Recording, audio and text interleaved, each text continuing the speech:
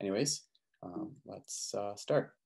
So I'm going to go over a bit of introduction of who I am and how I got into photography. I'm going to talk about some camera gear things, camera settings, lighting and composition, then some tips for some different scenarios you might be shooting in.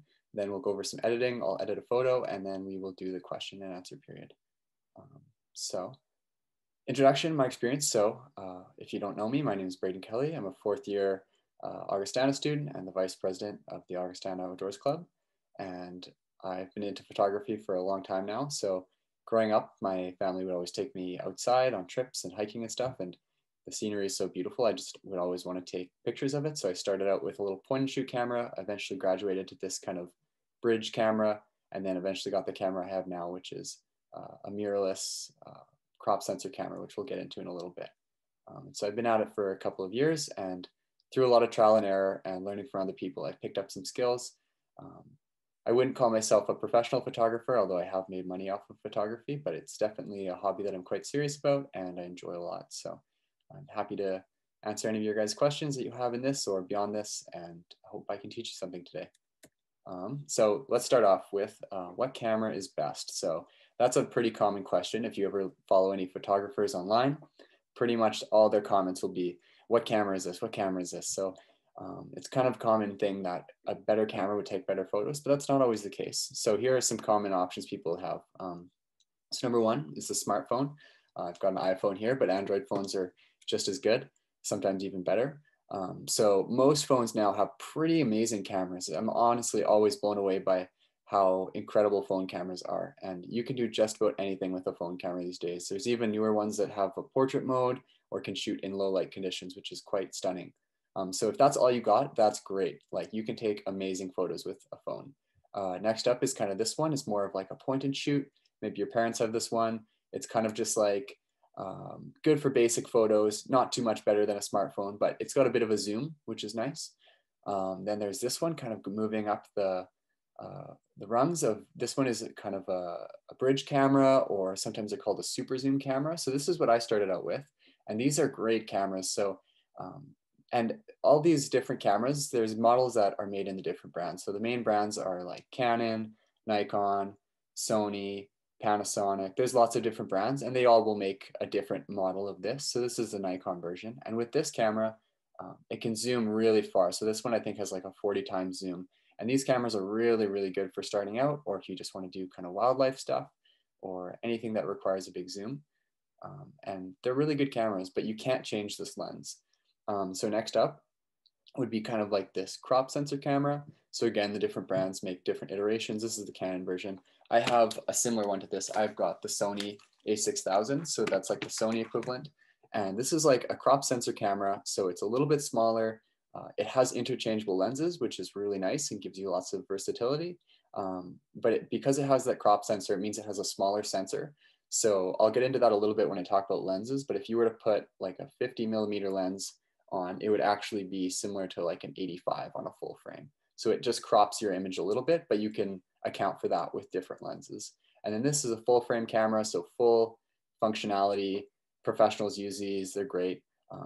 But these two are quite similar, honestly. But what I always like to say is the best camera is the one you have. So if you want to, you can go out and buy a nicer camera, but honestly, you can take great photos with whatever camera you have. So next up, I have this little exercise. So I've got these 5 photos here. So I want you to kind of think about which camera do you think would help to take each of these photos? Like which of these photos do you think were taken with each camera that I showed on the last slide? So just think about that for a little bit, and then in 10 seconds, I'll show what the answer is. So just look at all these different photos. Okay, so now that you've thought about it, thought maybe maybe these photos were, some of them were taken with the bigger camera, maybe some of them were taken with iPhone, but actually these photos are all iPhone photos. So I just looked up kind of like the best iPhone photos of the year, and there's tons of good ones. So I just wanted to do this slide to show that even if all you have is a smartphone, even if it's a older phone or an Android phone, you can still take incredible photos with it. So don't feel limited by what you have, just make the best of it, and you can take really good photos with whatever gear you have. Another thing to consider if you're looking to buy a new camera, and you don't have to be, but if you are, is this mirrorless versus non-mirrorless or DSLR. So DSLR cameras are older and they have a big mirror in them. And so the way it works is the light comes in and it hits this big mirror and then goes up into the viewfinder. And then you can kind of see directly what's out of your camera. So they're a bit bigger, a bit older, but the battery lasts way longer. Mirrorless is what I have. And that's kind of the way of the future for cameras. A lot more cameras are becoming mirrorless. It just skips the mirror entirely. The light goes straight through and hits the sensor, and then it goes to an electronic viewfinder. So it's like a little screen up here. So the battery isn't as good, but they're really light and compact. So I quite like them for travel photography and whatnot. Okay, so now we're going to talk about lenses. So lenses are really important. If I was to advise someone buying a camera, I would say, don't worry as much about the camera body. Think about what kind of lenses you're going to get. So you'll get a couple different kind of lenses. So you have a fixed lens. So if you had, let's go back. If you had this camera or this camera, you have a fixed lens. You can't change it. It's just what you got. Usually they can zoom a little bit. So they're not bad, but they're a bit limiting when you try to get better at photography. You'll have a kit lens. So if you buy like an entry-level camera like this one, the Sony, it'll come with a kit lens. And so my kit lens is, I think 16 millimeters to 50 millimeters. So it's got a little bit of a zoom. The f-stop can kind of drop down a little bit. So it's kind of a do everything lens, and it's a pretty good starter lens. If two other lenses you might want to consider investing in, depending on the type of photography you want to do, would be a zoom lens. So this is the zoom lens I have. It's 55 to 210. So it can zoom quite a ways in. And then more importantly, I would say is the prime lens. So this is the prime lens I have. It's 30 millimeters, but with the crop sensor on my camera, it's equivalent to about a 50. So prime lenses are really good. I'd say getting a prime lens was a pretty big game changer for me. So with a prime lens, this is another example of a prime lens. Some of them can get quite small, but with a prime lens, you can't zoom in or out, but you can drop your aperture all the way down to like an f1.4 or f1.6. And we're going to talk about aperture in another slide here. But for example, you can see aperture when you can drop it down. It allows you to shoot at low light, and it allows you to blur the background, which is quite desirable when you're shooting portraits and stuff. And so different prime lenses will have different effects on a photo. So this GIF is pretty cool. It shows shooting the same person from the same distance with different lenses.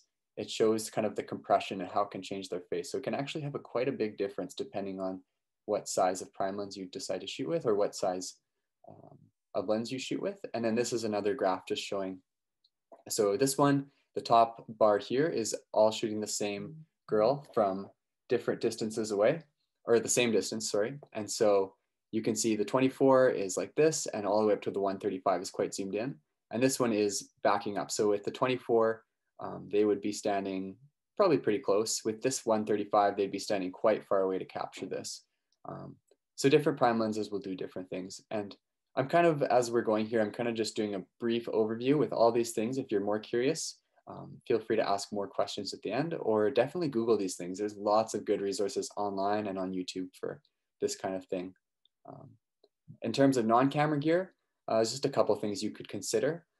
Tripods are okay. A lot of landscape photographers will use tripods. They're especially useful if you want to do any long exposures or astrophotography. If you're not thinking about doing that, you might not need one. So there's this kind of standard tripod. I have one like this. They're handy, but they're big and bulky. So if you're going into the backcountry, they're maybe not the best. Then there's these little GorillaPod Joby ones. I really like these ones. They're quite small, and you can attach them to your camera, and then these legs are all bendy. And so you can get creative with it. So you can attach it to your pack. You can find a rock and put it on it, and they work really well. I like those a lot. It's good to have a couple spare batteries. I have 3 because mine's a mirrorless and they die kind of quick. SD cards, it's always good to have an extra one. So if yours fills up or corrupts, you have a backup. You might want to get a wireless remote. I currently don't have one, but I'm thinking about getting one. That way you could take self-portraits, or you can just use them if you're doing a time lapse. And then an external hard drive is good if you get more seriously into photography and you just have a ton of images. It'll start to fill up your computer, and eventually you don't want to slow your computer down, so you would want to have an external drive. So now we're going to get to the camera basics, as I mentioned. So some of you guys might already know this is pretty basic intro to photography, but I'm just going to quickly go over it in case people need a refresher or people don't know. So as you start to get more into photography, it's really good to get off of the auto mode and switch to manual if you can. It just gives you a lot more freedom and a lot more control of your images. So when you're in manual, you have three things to consider when you're thinking about shooting a photo and exposing it properly. So you have your aperture, which is this part of the triangle. You have your ISO, which is this part of the triangle, and you have your shutter speed, which is this part. So they're all about letting amounts of light into your camera. So aperture is how much the camera will open. So an f16 would be a deep depth of field. So it would be a tiny slit, so it wouldn't let a lot of light in. And on the flip side, f1.4 would be shallow depth of field, and it would let a lot of light in. And so that would be what would blur your background. If you're taking portraits, you might want that. And so to get to f1.4, f2, f2.8, you'll probably need a prime lens. And then if you're shooting kind of landscape and you want the mountains or the background in focus, you might want to shoot it like an f16. And then you have your ISO, so that's to do with the sensor in the camera. So typically with ISO, you want to keep it as low as possible because the higher you go, the grainier your photo will get. So it'll just get quite grainy at the end. If you go all the way up to 6400 or even 12,800, you'll get quite a lot of noise in your photo, and that's not very desirable. And then the last one is shutter speed. So if you have your shutter, it's how long your shutter is open for. So if your shutter is open for 1/8 of a second, that's actually quite a long time in terms of camera time. And so it'll kind of blur any motion that's in the photo, and it'll let a lot of light in. If you have the opposite, 1/1000, that's very quick. So you'll freeze your subject, less motion blur, but you won't let a lot of light in. So typically my process when I'm thinking about exposing an image is I want to keep it at ISO 100 if possible. And then I think, what am I shooting? If I'm shooting, let's say, a portrait, I'm saying, okay, I probably want this portrait to have a blurred background. So I'll probably do f1.4, maybe f1.2. So that's going to let a lot of light in. And this is going to let not a lot of light in. So the other thing with ISO, yeah, it's brighter the further this way you go. So this lets not a lot of light in. This will let a lot of light in. So then the shutter speed, I will then adjust accordingly to expose the image properly. If let's say I was shooting someone in motion, like someone running, and I wanted to freeze them in motion, maybe I'd do this one. And so I would need to get a little bit brighter. So I would maybe drop this down and have a more open aperture. And then maybe I could also up the ISO. Mainly the only time that I would increase ISO would be if you already had a wide open aperture and you couldn't shoot down here because it was too dark. So you were shooting something like this. When you start to shoot up here, your photos are going to be blurry unless you have a tripod. And so in that case, I might increase ISO, but ISO is kind of more of a last resort. So I included these pictures as well. So this kind of shows the different apertures and the amount of blur they do to the background. And if you don't have a prime lens, you can also achieve this effect by shooting your subject really close. So if you get up super close to your subject, you can blur the background. Or if you have a zoom lens, you can back up and zoom in on them. And that will also help to blur the background. And so that can be desirable depending on what you're shooting. With the ISO, like I said, the higher you go, the grainier it gets. And this is what I mean by that. So if you can, keep it low, but also don't be scared to raise it a little bit. Like going up to 1600 isn't very noticeable. So you can do that. And then with the movement, like I said, faster will freeze your subject, slower will blur them. And sometimes like if you're shooting a waterfall, you might want to blur it. So you'd go down to this low. And this low, if you want it to not be super blurry, you might need a tripod. Okay, let's talk about lighting. So the last part was how much light we let into the camera. This part's about the lighting of your surroundings. So most photographers will tell you, and I would agree, that the best time to shoot is golden hour. So golden hour is right around sunrise and right around sunset, and a little bit after and a little bit before. You just get really nice orange and gold tones, and they really make your subject look nice. There's no harsh shadows. The worst time to shoot is probably around noon, because at noon the sun is at its highest and you'll just get really bright photos. Often they'll be overexposed and they kind of can cast harsh shadows on your subject. So definitely if you can, shoot more towards the morning or more towards the night, but sometimes that's not an option. If you're doing an activity or a hike and it's the middle of the day, you just got to shoot with what you got. I kind of showed a difference here.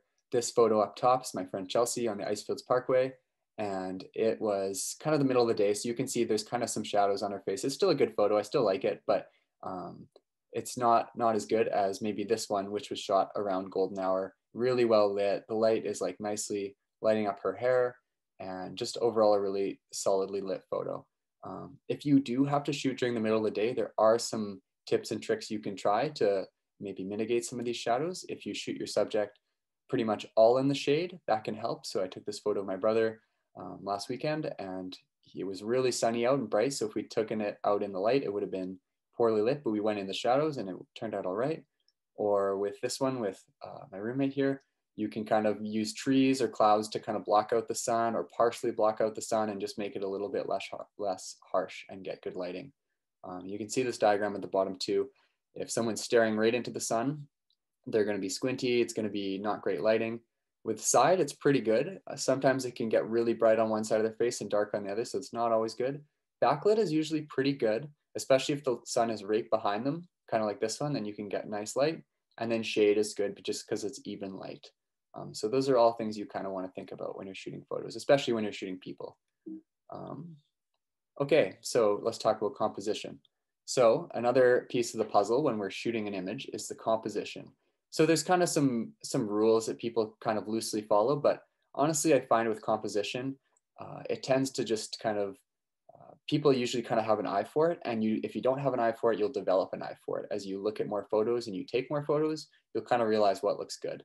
So composition is all about kind of directing where the viewer looks. And so there's a couple different ideas. Some people like to shoot kind of this golden ratio where they have kind of a curve in the photo. Some people like to use the rule of thirds where you try and place your subjects in these intersections on this grid line. Some people like to do leading lines where you kind of have all of these points in the photo all directing your eyes toward a central point. And so these are all decent frameworks and they're good to work within, but sometimes the most interesting photos purposely break these rules. So I included a couple of my own photos for reference here.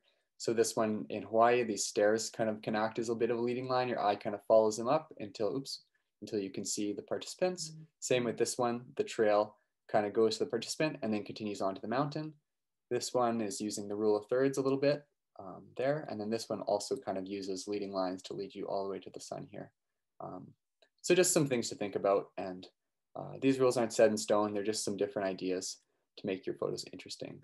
One thing that I do think is quite important though, is if you're shooting landscape photography, I think adding a human element is really important. I think it really makes your photos stand out and a lot more interesting. So I took this on purpose, the exact same photo with and without my brother, just to kind of show the difference here. And I think adding the person makes it a much more interesting photo. It makes it as a viewer, when you're seeing this, you think, wow, that looks really cool. That could be me, I could be there. You can kind of insert yourself into the photo and it just adds an extra element of intrigue. So I think adding people to landscape photos, I'm quite fond of doing that, but you don't always have to, but I like doing that. So if you're shooting kind of landscape adventure photography, these are some different tips you can think about. So if you're shooting more of like action sports, so this climbing shot or the skiing shot, you'd probably want to have a faster shutter speed. And you might even want to put your camera in a burst mode because there might be sudden movements that you don't want to miss. So maybe you'll be shooting fast. So if you're shooting fast shutter speed, you might drop your aperture down to maybe like an f2.8 or something. You don't want to do it too low because you want most of the shot to be in focus. So you might have to raise your ISO a little bit. And then landscape photo like these two, you would want to have your aperture higher. So you get more of the shot in focus. You get the mountains in focus and the person. So maybe you shoot like an f8 or above.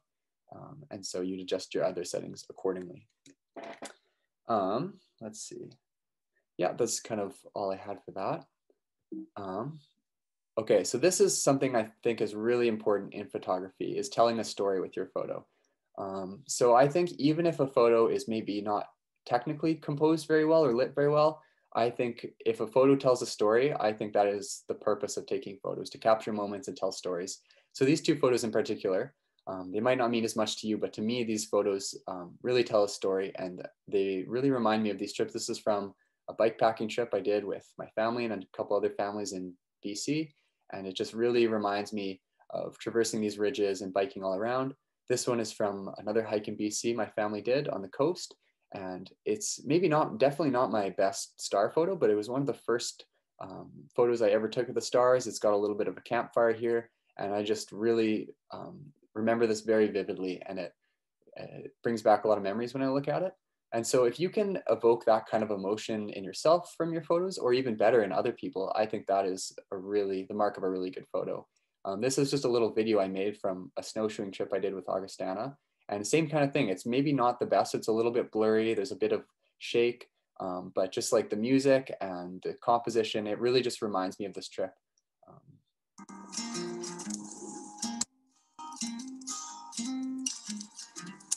So I got a bit of the movement of the smoke and kind of the sound of the wind and the crackle of the fire. And that for me, even though maybe it's not as in focus it could be, the sunset isn't as good as it was maybe 30 minutes before I took this, but all those factors combined, I think it tells the story of that trip and is really reminiscent of that trip for me. So I really appreciate that as a little video clip to remember. Okay, so wildlife photography. So I don't know if some of you guys are going to be into this or not, but if you want to do wildlife photography, probably the most important thing would be to have a zoom lens. You can sometimes get away with just a kit lens, but zoom lenses definitely help a lot. So these I took all with my zoom lens. So main keys with wildlife photography is patience and then a bit of luck.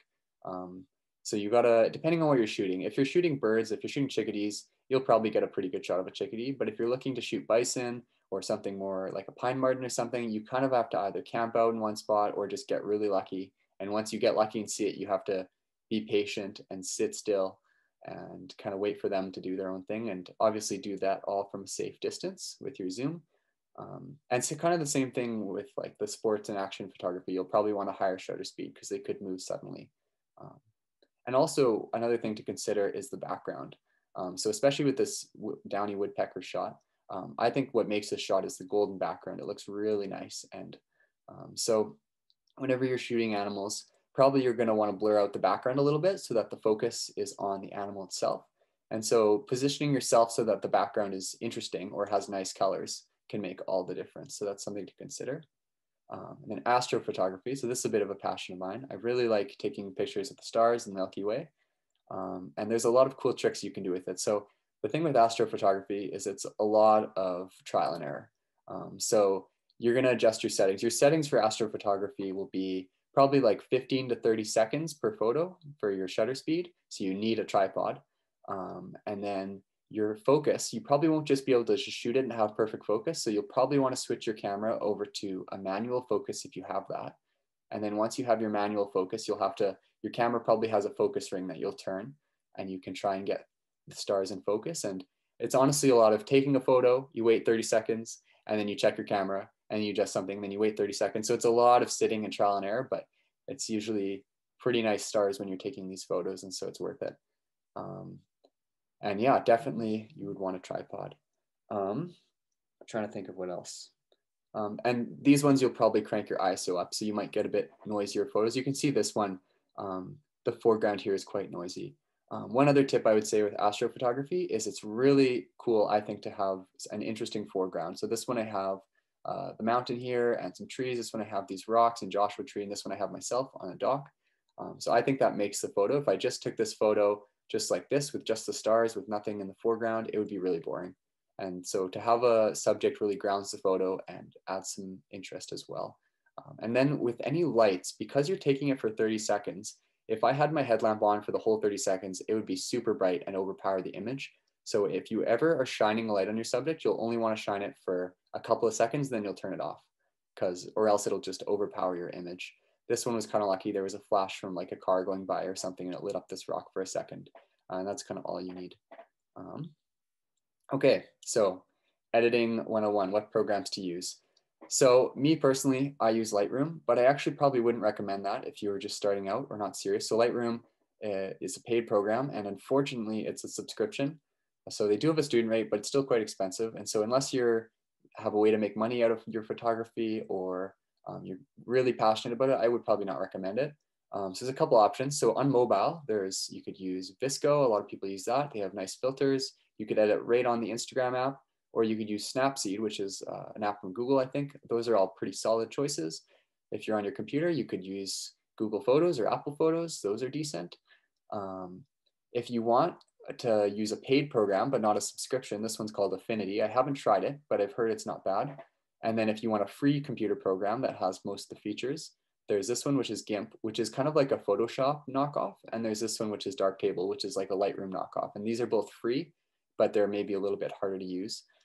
Kind of whatever program you use, it'll take you a little while to kind of figure it out, but you just kind of have to stick with it and commit to it and work on it. And eventually it'll get easier. But a lot of these have a bit of a steep learning curve. And then one of the last things I wanted to cover is shooting RAW versus shooting JPEG. So this is, along with prime lenses, this was another kind of game changer for me, was shooting in RAW. So not every camera will shoot RAW, but most will.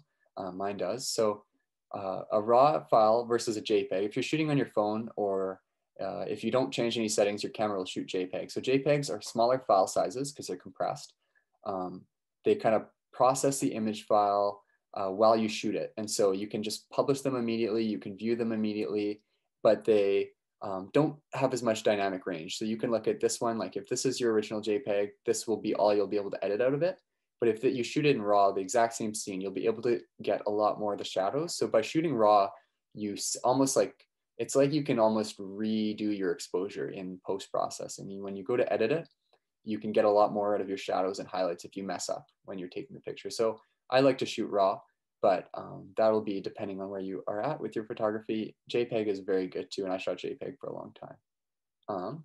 Okay, before I get to these concluding thoughts, actually maybe I'll go through this and then I will edit a photo. So, so concluding thoughts, gear only matters so much. Experience is far more important. I definitely believe that.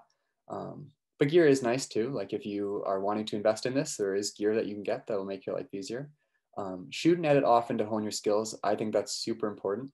The biggest thing for me was just taking a lot of photos and editing a lot of photos. And over time, my skills and my style developed. And then have fun and don't be afraid to make mistakes. So if you totally botch a photo, who cares? It's just a photo.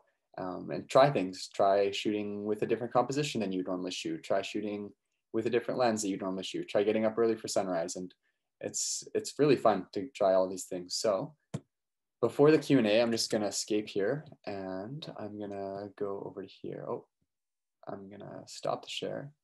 Then I'm gonna reshare my screen with Lightroom. Okay, so here we go. So here's Lightroom. So this is an image that I took of my roommate, Sarah, in Grasslands National Park. This is the edited version that I did. So you can see it's actually quite a big difference, a raw photo to the edit. So different people will say different things about what percentage of photography is shooting it versus what percentage is editing it. I would say maybe 60 to 70% is in the shot itself and then 30 to 40% in the edit. Maybe it's more. And when different people have different philosophies when they're editing, when I edit, I try and make it look somewhat similar to how it looked in real life. I try not to make it look overly bright and stuff, but different people have different styles. So if I'm going to go through and edit this, like I said, most of you guys probably won't use Photoshop or Lightroom, but a lot of you guys will use programs that have similar things. So pretty much all photo programs have these same basic controls. So even if you're using a different program, it will be kind of similar. So the first thing I like to do is go through and do any cropping. So as you can see, maybe you didn't notice, but the horizon line is a little bit crooked here. So I'm just going to kind of try and fix that a little bit. Okay, and then it was really sunny that day. So I'm going to warm this up because it was pretty warm that day. I'm going to make this a little bit brighter here. So your exposure is just kind of like how much light is in your photo in general. So if you're upping your exposure, upping your light, your contrast is kind of how much the different things in the photo kind of stand out from each other. So if you have low contrast, it'll kind of be bland. If you up your contrast, stuff will stand a bit more. So I like increasing my contrast. That's kind of a stylistic choice for me. And then you can always go back and tweak other settings later. Highlights has to do with how much light is in your photo. So highlights is all the light in your photo. So the main light is coming from here, from the sun. So if I increase the highlights, that's going to get really blown out. And that's maybe not what I want. I try and think if my photo is going to be on a white background on Instagram or on a website, I try and have it so it's not white in the sky. So I'm going to actually drop my highlights a little bit, and that will recover some of the clouds here. So that's pretty good. I'm going to lift my shadows a little bit because there's some shadows here. Let's see. Here we go. And then Your whites and your blacks are to do with like the white parts of your image and the dark parts of your image. So I think with these, I'm going to drop them down a little bit. Blacks, I might drop down a little bit as well. Go back and add a little more contrast. You can see up here this histogram. You can sometimes see this in your camera too. So with your histogram, you kind of want to get kind of an even spread, mostly in the middle. You don't want it to be spiked at either end. Clarity, not all programs have this, but clarity just kind of adds a little bit of, I don't know how to describe it. It's kind of like contrast, but you can definitely overdo it. Like I don't want to do that, and I don't want to go the other way either. So usually I'd be pretty subtle with this. Maybe I'll go +10. And then vibrance and saturation. That just adds makes your colors more vibrant. I'm going to drop the saturation a little bit because I was looking a little bit unrealistic. There we go. Put that here. Your tone curve. So with this, there's lots of different philosophies with how to edit this tone curve. Your tone curve kind of deals with all these, but in a more dynamic way. So I kind of like to do just like a little bit of an S shape. There we go. That looks pretty good. And you can toggle it on and off even. I like how that looks. Lightroom is really cool. You can go through every single color in the photo and edit them. So let's say I wanted these flowers to pop a little bit more. I could click on them and really make them pop. Not every program has that, so I'll skip that. Split toning, you can put colors in your highlights or your shadows. I usually wouldn't do that too much. Sharpening, usually I do a little bit. I'll put up to 80 there. I'm gonna enable profile corrections because sometimes it shoots it funny out of your camera. And then, yeah, that's about it for the main thing. So like I said, probably you guys won't all edit in Lightroom, but Lightroom, every program you use, no matter if it's an app or a different computer program, it'll probably have these basic controls. So you can kind of go through a similar process. Another cool thing about Lightroom and some of the other programs is it has these masks. So this is a gradiated filter. So let's say I just wanted to edit just the sky. So I could pull this down and I can see, so this is now just affecting the sky. So let's say I wanted the sky to be a bit warmer. So I could take this and I'm gonna pull it up to here. And so you can kind of see the before and after. I just added a little bit of warmth to the sky. I kind of like how that looks. And then this one is just a brush. So let's say I wanted my subject to pop a little bit more. I could just brush my subject and then I could increase the contrast or I could increase the clarity. So lots of different little tools you can do. And it's pretty sophisticated, but you can do a lot of this with free apps as well. So there's the before, there's the after. So the other thing with shooting in RAW is often the RAW photos look quite bland out of the camera because it's kind of saved a lot of the shadows and the highlights, and a JPEG photo will kind of almost edit it a little bit for you. So RAW looks really bland, but once you edit it, you can get quite good results. So I quite like that. Looks a little different from the last time I edited it, but it looks good. Okay.